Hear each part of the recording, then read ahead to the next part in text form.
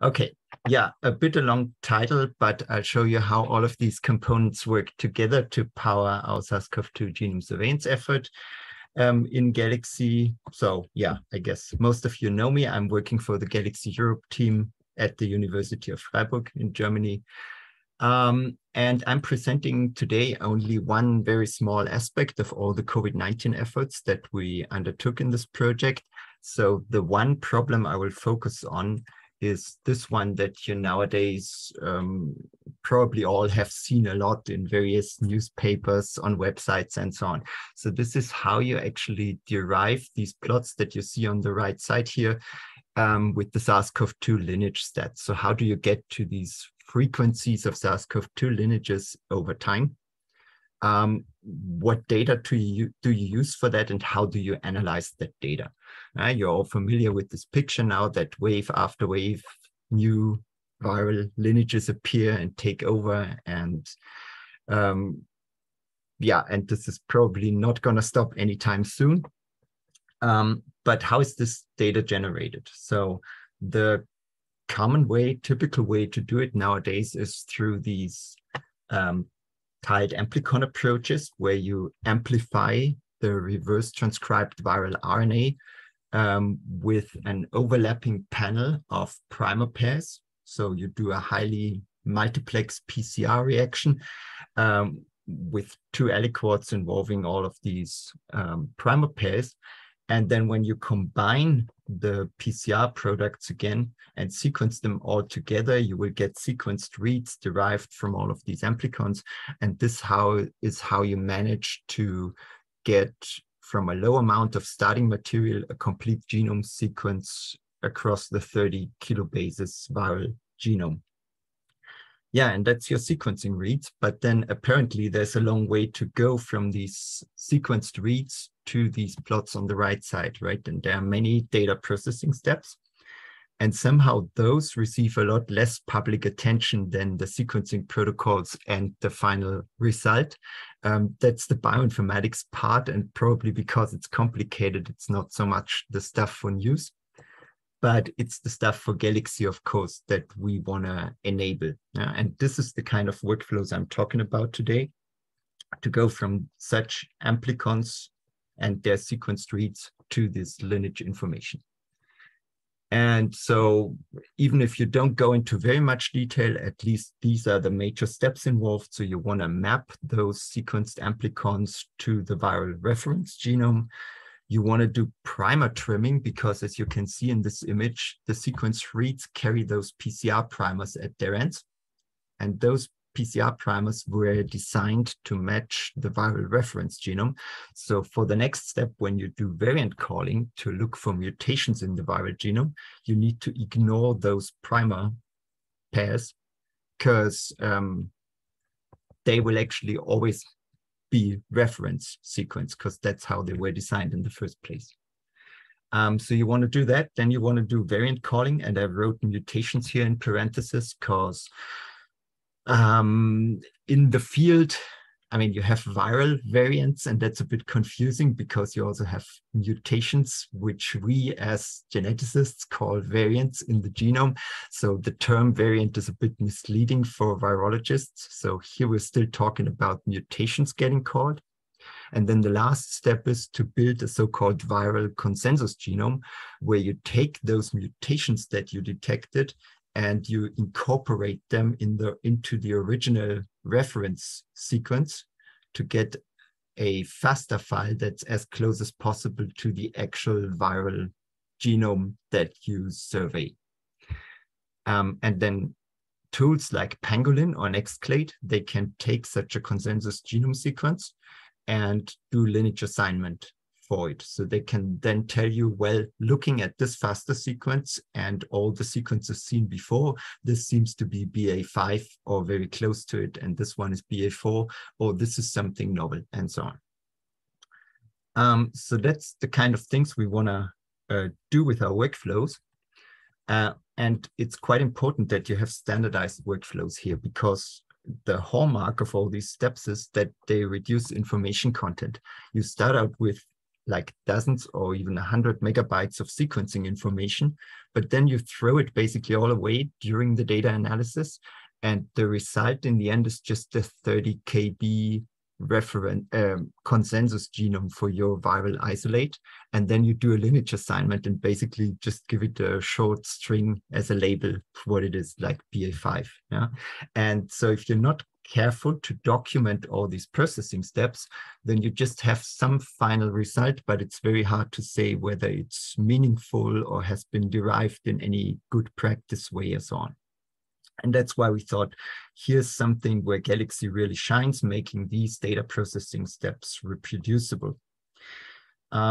So what did we come up as a solution? Where we gave this whole problem various iterations and thoughts, and finally came up with the scheme where we provide upstream, well, a couple of workflows, some of them upstream, and only dealing with the variant calling, mutation calling problem.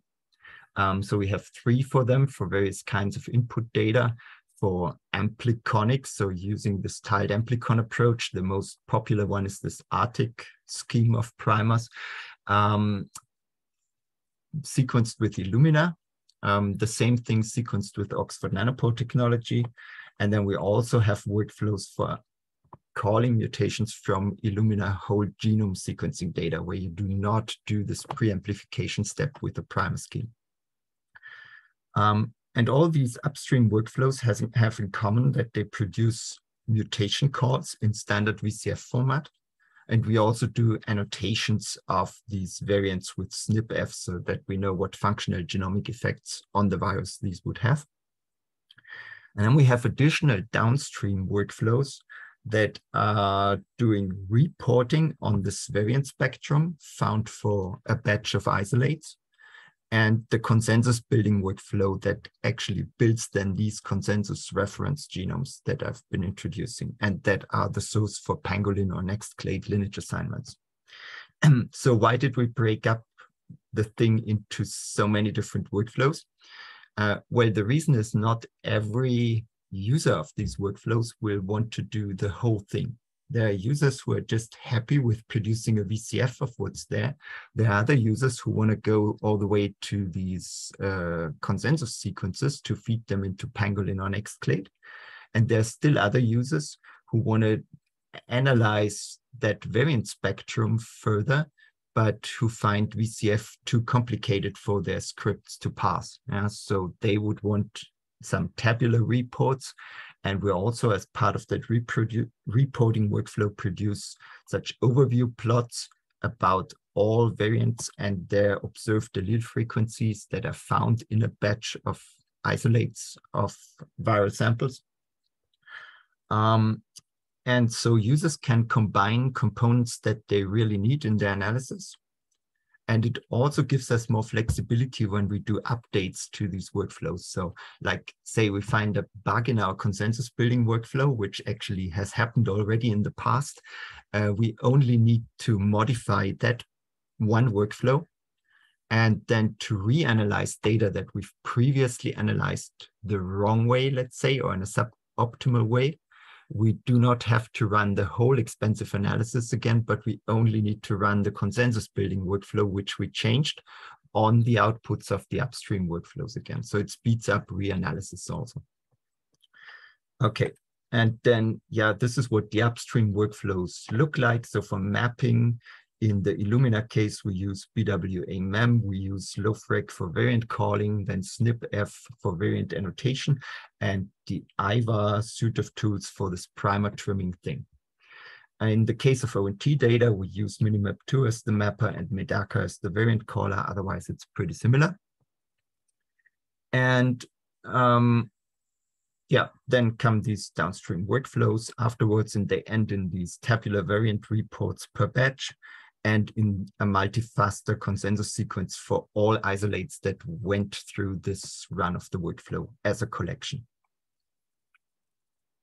Then we put all of these workflows through the IWC, the Intergalactic Workflow Commission, onto Dockstore and Workflow Hub.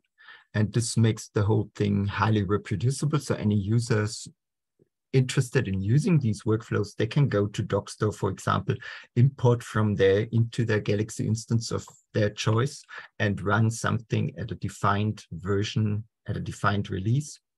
And this is actually quite convenient now. If you look at the Dockstore example, for example, you can go there, select one of our workflows, you get a list of all the different releases we have for this particular workflow. You can say, I want to run this on one of the big 3 Galaxy instances, or I have a public URL to my own preferred instance, and I want to launch this workflows there. So you can use galaxy.eu, for example. You're taken to the Galaxy Europe web interface, and there you see those same versions listed. You can now pick one for importing, and you will have that imported into your list of workflows and can start working with it. Conveniently now, you're also getting this nice little green check mark here that tells you this is exactly the version main of this workflow from Dockstore, and nobody has changed it. So if I open this workflow now in the workflow editor, do some changes and save it again, that check mark will disappear. And I will know, okay, careful, this is a modified version, not the one that's officially released by the IWC through Dockstore anymore. Yeah, so this is there to ensure reproducibility. And this all works nicely, but now we're having kind of a new problem. We have all these different workflows to run. And if you think of SARS-CoV-2 genome surveillance, the issue here is that we are not talking about analyzing a batch of 100 samples or so and be done. This could be nicely done in one workflow run through collections. But we want to analyze hundreds of thousands of samples as they come in and their data gets deposited as raw sequencing reads in public repos. So to scale this, you really don't want to manually execute 3 workflows in a row for each new batch of data that comes in. And you could also not really keep track of all the outputs that way. So we had to come up with some automation of the whole thing. And this is now where Planemo and Bioblend, and as you will see also the tags come into play. If you don't know about how to use the API through Planemo to execute workflows from the command line, you can go to this tutorial that mostly Simon from our group has written last year. It shows you the basics of using Planemo run with a so-called job YAML file to execute a workflow. So the essence is you write this YAML file where you declare the input data sets to the workflow and possible workflow parameters. And then you do Planemo run, give it a workflow ID of your workflow on your Galaxy instance. Pass in the Galaxy URL and your Galaxy API key and the YAML file and say Planemo run this workflow with these input files from this YAML file. Now that's the essence. And so for our automation, we're making, well, use and we abuse maybe the system a little bit in that we are using command lines in such a job YAML file to in a template version of such a job YAML file.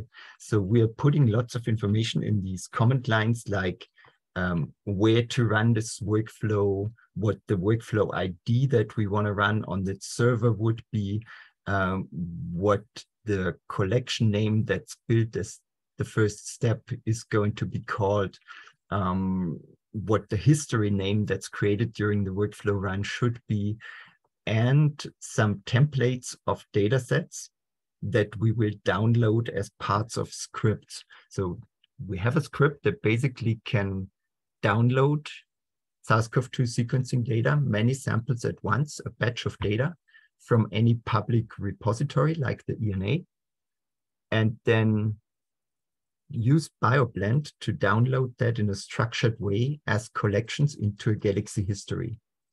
And that Bioblend script that will download all the data and build the collections will then put the actual dataset IDs and the batch name for the analysis, which it takes from the batch identifier from the ENA, will put this here instead of those template variables in these comment lines. And then the actual job YAML part that Planemo run will see has where the general input files like the SARS-CoV-2 reference sequence live, so their ID on the Galaxy server and so on. And after the data has been downloaded, the downloading script will extend this template file with the collection information about where the raw reads now live on Galaxy once it knows that information. So we start out with this template file. We call our Bioblend dependent script that will do all the downloads for us. And that script in the end will fill in all the missing information into this template. And then the result of this will be passed as the job YAML file to Planemo run. And that will execute the analysis workflow for that batch. And so in the end, we have a couple of bash scripts that are used for the variation workflow launching, for the report workflow launching, for the consensus building workflow launching, and also for exporting stuff to an external FTP server. And those all start out with these template files. And in the end, after calling Planemo for doing certain housekeeping things, will pass that final job YAML file to Planemo to execute the workflow that they want to run. That's how this is all public. This lives in this use Galaxy -EU NRCOG UK workflows repo. So you can have a more detailed look at that if you're interested. And essentially then we're running these bash scripts as cron jobs, or in our case on a Jenkins server at regular times. And they will just grab the latest input data, download it onto usegalaxy.eu or usegalaxy.org, launch workflows with Planemo run, and wait until the results are there. And then now come the tags. That's the last thing I haven't explained yet. Since these are just cron jobs or Jenkins runs, how do we record state of what has been done? Which data has been processed, which has already been going through the variation workflow, which needs consensus runs and so on. And we're using history tags for that. So basically, whenever one of these scripts runs, it will put a specific tag on the history it creates. So for example, if the variation script runs and it launches the variation workflow, it will generate a new history and it will put a tag on it that says bot go consensus and bot go report. So informing the other scripts that next time they run, this is a history that has the input data for running the reporting workflow or running the consensus workflow. And then once these workflows have run and their bash scripts are complete, they will change this tag to consensus bot okay and report bot okay. And next runs of the downstream workflows will know this is a history that has already been processed and that doesn't need processing anymore. Okay, bit complicated. Feel free to ask questions about it if you want to afterwards. And with this system, we built then this powerful automated system where we're regularly downloading the latest data from the ENA from selected SARS-CoV-2 genome surveillance project, national surveillance projects. We're taking those workflows from Workflow Hub or Docstore with the defined releases. We're using our workflows through these bash scripts to execute them automated on the data with these workflows. And then we're exporting. I showed you this one script, the export script, key results files like BAMS, VCF, and FASTA files to a Spanish FTP server at the Barcelona Supercomputing Center. And from there, our data Galaxy then acts like a data provider to these downstream projects like the Viral Beacon project at the CRG in Spain, for the UCSC genome browser, where we have a track nowadays for our Galaxy data, and for our own interactive observable notebook, where we show our data interactively to anyone who's interested, like a dashboard, like also many national genome surveillance projects have it. And yeah, this is also where the modularity of things comes into play again. So different of these downstream consumers expect different files, right? If you, Viral Beacon, for example, is basically interested mostly in our VCF files, and we have them already from the first workflow run. The reports are interesting for the observable dashboard and for the UCSC genome browser, where both of which do not want to deal with the full information in the VCF, but want a clear tabular report of things. These workflows are also used in Estonia, for example, by their national genome surveillance effort. And they are interested in the consensus clusters to run next-trained pangolin on them. You can also do this inside Galaxy. So different users, different needs, and that's why this modularity is important. Yeah, and in total, we have now analyzed about 400,000 samples so far, and all the information about them is on the Spanish FTP server. The address is given there. Two files of importance are this all variants file, which is basically a tabular report of all the findings we've ever made, and this JX surveillance JSON file, which is interesting if you really want to take a very deep dive into the data, because this actually in JSON format encodes the information in which batch each ENA sample has been analyzed in, and where the analysis histories for this particular batch live on public servers. For example, for this reporting workflow run, you see that that's this history on usegalaxy.eu, and you can then actually go to this history and inspect all the intermediate data, how it was actually produced at runtime. So if you really are interested in very, very detailed questions, then you can follow this up. And this is also great for us if we find errors in our analysis later on. We know which data has been analyzed with which workflow release and so on, and we can reanalyze certain data and compare the differences between the analysis runs. So this file is quite important, but very specialized. But I think no other project has this information trackable in this kind of detail. Yeah, and then Outlook. Of course, currently we're interested in expanding this or making it compatible with other pathogens. I mean, SARS-CoV-2 is certainly not the last pathogen of concern that will come around. There are many candidates for triggering a new pandemic at some point. And so we want to maintain our existing workflows, still improve them as new tool versions for analysis tools are released, adapt the workflows to other pathogens of concern. This is not really super, super difficult to do, but every virus is a bit different in its genomics. So they all have highly, highly specialized genomes. And sometimes you just need to tweak the analysis a little bit to cope well with one particular genome. Yeah, and of course, we need to, I mean, the big public Galaxy instances are probably fine with that, but virology departments, of course, also need to maintain their infrastructure, invest in Galaxy, and get familiar with how the whole framework works. They still have time to prepare, hopefully a couple of years, but that's the thing we need to promote.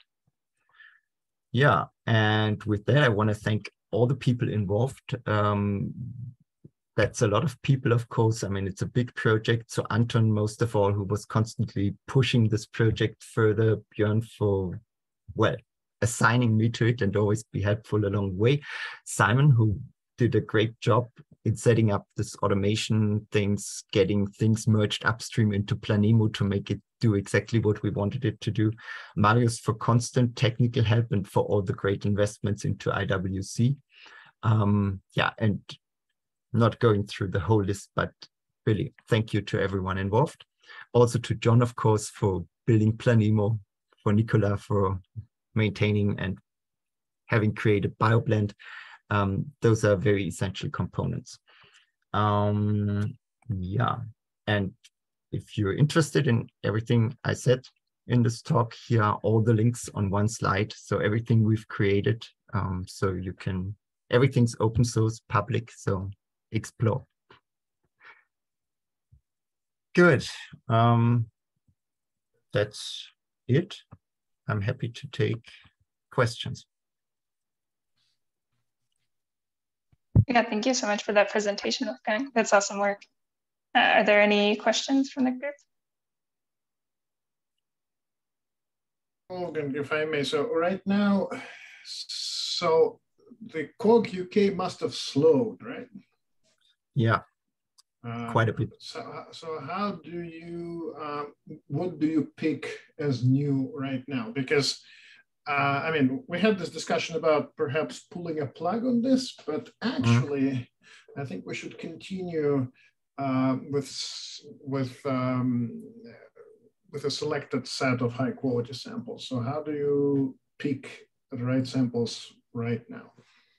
So yeah, for a long time until this summer, we actually had to just randomly subsample the COG UK data, yeah, because it's really not worth, I mean, they were at peak times, they were submitting like, I don't know, 20,000 samples a week or so. And that's just crazy to keep up with, and also probably not worth analyzing all that data.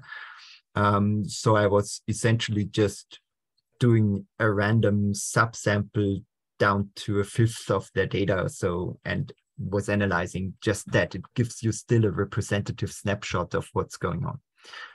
Now we can slowly revert if we want to actually to following analyzing all of the data again, or maybe half of the data or so. So we just basically increase the ratio of what we are analyzing.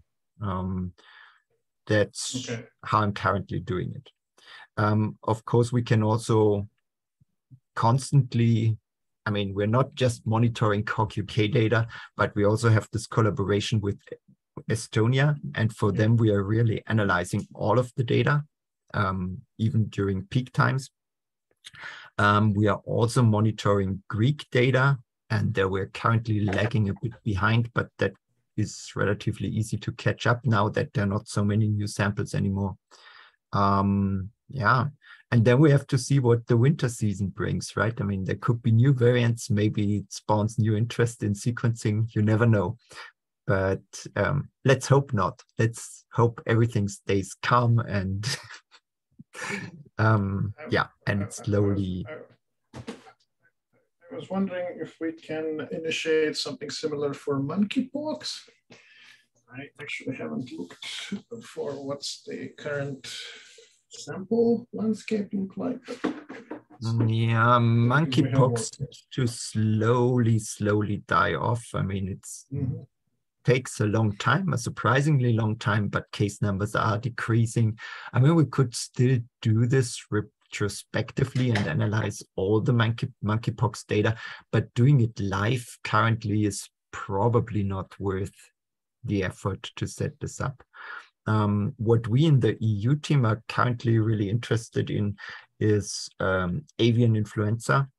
So we are planning to build something similar, much smaller scale, because there are not so many samples, to monitor global avian influenza samples. The core part will also be these workflows, pretty much the consensus building workflow and the variation calling workflow. Only thing you have to do for avian influenza is have still an upstream workflow to the variation calling one, where you determine the subtype of avian influenza first. So essentially, you need to build like an assembled reference genome that picks the right influenza segments and merges them together. Like if your sample is H3N1 or something, then you want to make sure that the H segment, gene segment, is H3 that you're using as the reference, and that the N gene segment is 1. Yeah, and you want to merge those together, do variant calling against that hybrid genome, and then build a consensus genome from that. That will be the difference, we think. Yeah, that's one of the things we would like to do. But there are also all these other, I mean, luckily, many of the viruses with the highest pandemic potential, like Nipah virus, they are rather similar to SARS-CoV-2 in terms of like what kind of virus they are. They are these small, relatively small genome RNA viruses. So those should in principle all be analyzable with that basically same workflow without big changes, hopefully. Very cool. Do you think the new deferred data will be helpful in reducing maybe the Jenkins runtime? Because instead of, I mean, it sounds like the scripts upload, wait for upload completion, and then build the input files. You could directly build the input files and just use the deferred data. Yes, if that works well and doesn't cause all kinds of downstream failures, then because maybe one of these data sets doesn't become available at all or whatever, but this needs to be explored. But if it works well, then it would greatly simplify things, I guess. Yeah. Yes, because all that monitoring when something is complete, yeah, can completely be eliminated. Yeah. Yeah. Another that could be nice, a nice improvement is actually, I mean, we're lying a bit, I don't have that slide now on anymore, but where we're saying we're doing this automated bot runs with the workflows from Workflow Hub or Dockstore. I mean, basically we're downloading those releases once onto the servers, and then we're referencing them by ID on the server. Yeah. I mean, a cleaner approach, that's also an area where we could improve things, would be if we would really do every time a fresh download via the TERS ID, the tool registry. I mean, no, I mean, how I would see the ideal situation is that you don't say by ID, I mean, you just give the TRS ID and then the server will get it or run it if it already has. Exactly, right. So currently, what would happen if you instruct Planemo to take a workflow from elsewhere, it would upload it every time into your user account. So if you run that workflow like 500 times, you would have 500 copies of the same workflow. So this is an area where we could improve. I mean, Planemo, I mean, I think ideally the workflow run API could accept directly TRS IDs. So maybe validate that it's a valid ID, but that's it. Then run it. Yeah, and the caching thing, yeah, if it downloads it, it should either download it not into your workflow list, but just to some kind of staging area, or keep track of what it has already, so that it knows, okay, this I've downloaded already like 2 minutes ago, and now I'm not going to do it again. Yeah, I mean, they go to the compute node, right? So you run your job. I mean, if you start many different workflows from the same input file, then it's not a good idea. But I think we don't really do that. So yeah. On the flip side, you're not keeping the file unless your first step makes a copy of the inputs. Yeah, true. Which, I mean, I don't know. Then that kind of negates double advantage. Yeah, I mean, that we can discuss some more maybe next week also, when you're at the European Galaxy Days. Could be a good chance. Yeah.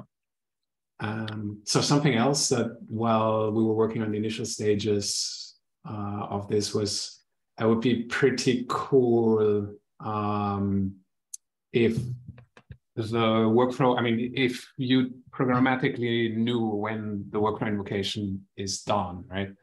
So the best we have currently is an email. And I guess you could automate that for higher throughput.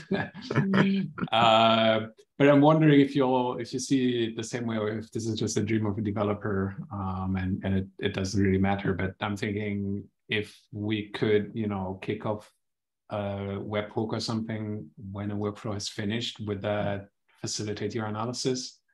Yeah, this would be very nice. Also, if there was an easy and reliable way to query state of a workflow, like some simple Planemo interface for that, instead of like using Bioblend to go through the history and see what has run, which is in what state, some summary that you could obtain easily and query the workflow, and it answers like, okay, 30% done with so and so many data sets still.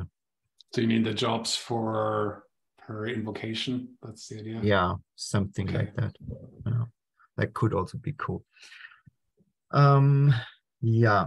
And there is actually a bit of weird thing about Planemo, at least on usegalaxy.eu, that I still need to explore at the moment. So, I mean, one way to know when a workflow is done completely is that the Planemo run call would return on the command line, right? So if you just write a linear script, it's done because Planemo returns. But for some reason at the moment, workflows are often long completed on usegalaxy.eu, and Planemo just doesn't return, and it's unclear what it's waiting for when everything is finished. Yeah?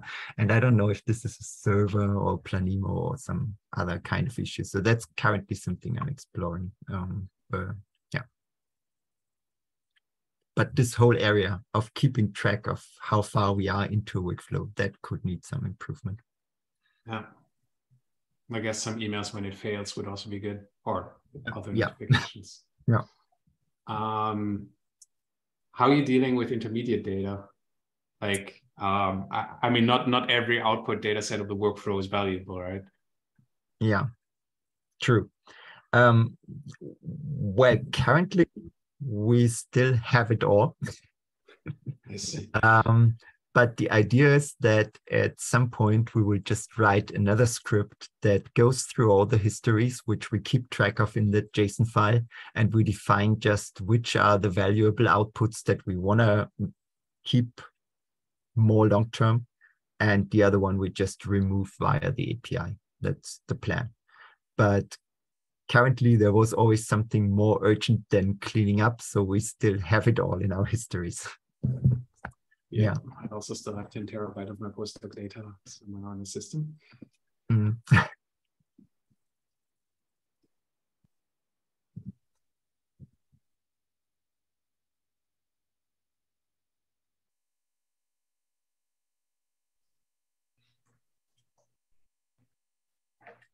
Let's publish this again. So I just need to, in combination with the continuous monitoring and this idea that Sergey had on reanalyzing data from some high profile papers, I think we should be good to go. And I think you already started processing of this. So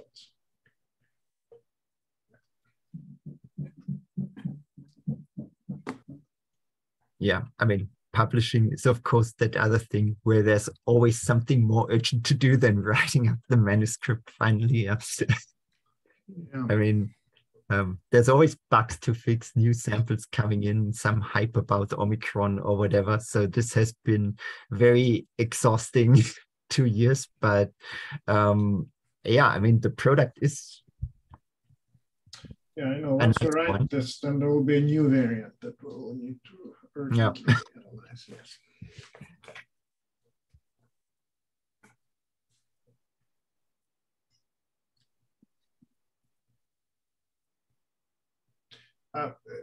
If you can put the link to the slides somewhere.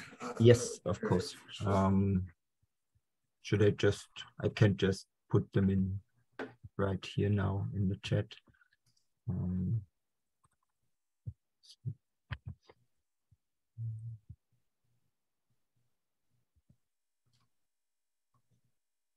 Wait, that's not the one for sharing. Let me first share and with everyone.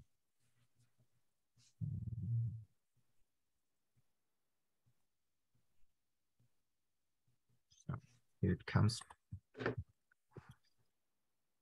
So.